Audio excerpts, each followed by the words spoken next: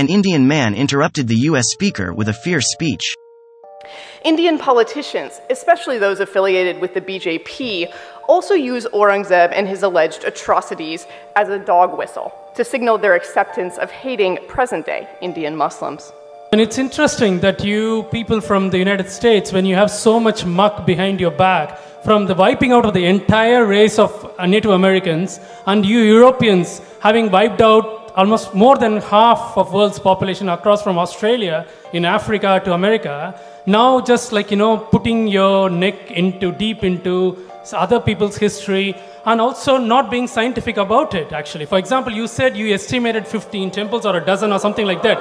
Have you done a scientific survey, archaeological survey of every site possible which has already been dug out or not? And this is, can a genocidal descendant of a genocidal people sit as a judge?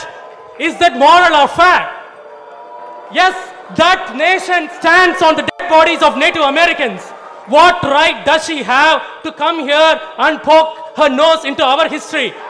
No, what? Be fair, be fair, be fair, be fair. Is this justice? Is this morality? Is this ethics?